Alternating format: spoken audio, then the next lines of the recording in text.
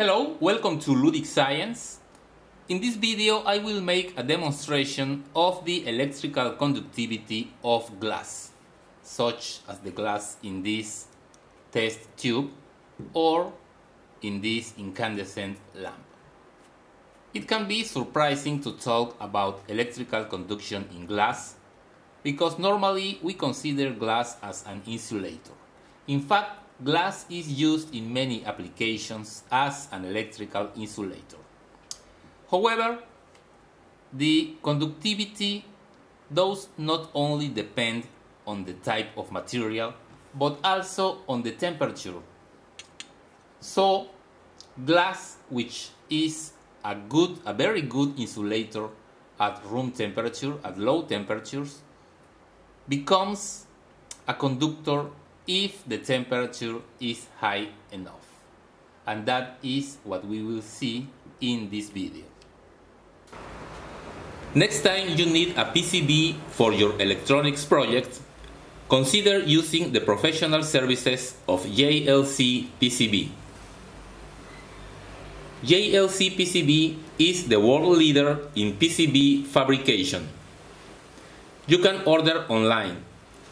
You just need to register, upload your Gerber file, and wait a few days for your PCBs at an unbeatable price. In order to make the experiment, I will use this incandescent lamp.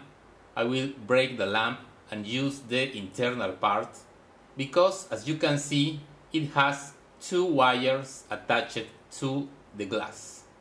So I will hit this internal part to see if there is electrical conduction between the two wires. Okay, here is the part of the incandescent bulb that I wanted. As you can see, the body is made of glass and it has inserted these two wires. Let's check that there is no conduction between the two wires. I'm going to connect them to the multimeter and you can see that it reads infinite resistance. Therefore, the two wires are connected to the glass, but there is no connection between them. I will use this setup to make the experiment. At these 2 points comes the AC from the wall. It goes through the lamp, then through the glass and back to the electrical contact. Right now it is connected, but electricity does not flow because glass is not conducting at room temperature. If we bypass the glass, you can see how the lamp turns on. Now I will use a torch to hit the glass and then see if the lamp goes on.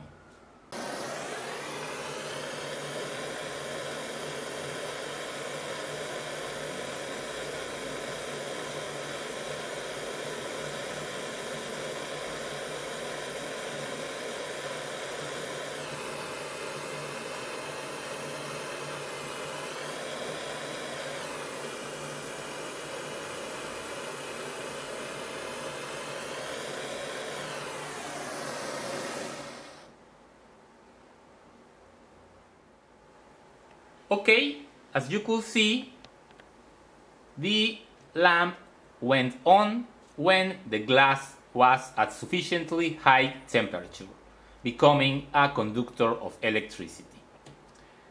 That's all for today's video. Thanks for visiting my channel. If you liked this video, please give a like and visit my Patreon page. Thanks and see you in the next one.